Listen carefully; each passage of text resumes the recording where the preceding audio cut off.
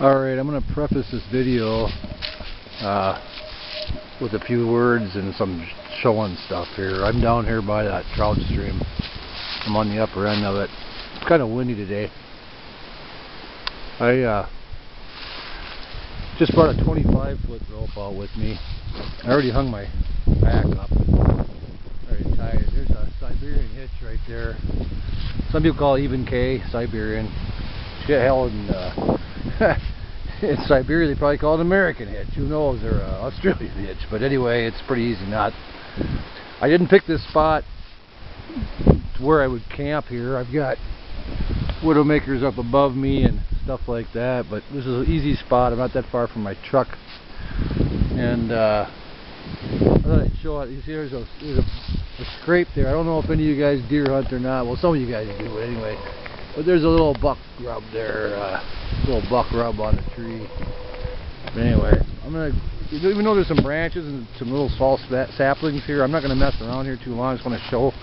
LGM was asking about what I'm talking about with this rope ridge line with a hammock hung on it.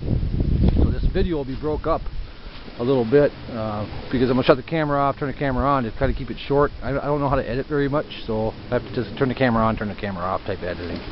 I don't even know if you guys can hear me or not. But anyway, this is just a simple trucker's hitch around this tree. All it is, and then I just come around and locked it in. So she's holding pretty good.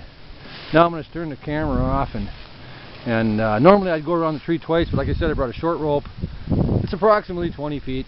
It's a 25-foot rope, approximately 20 feet between the trees. At home I use a 50-foot rope between 30-foot trees. It's the same principle. We'll see how this works. Normally I go around the tree.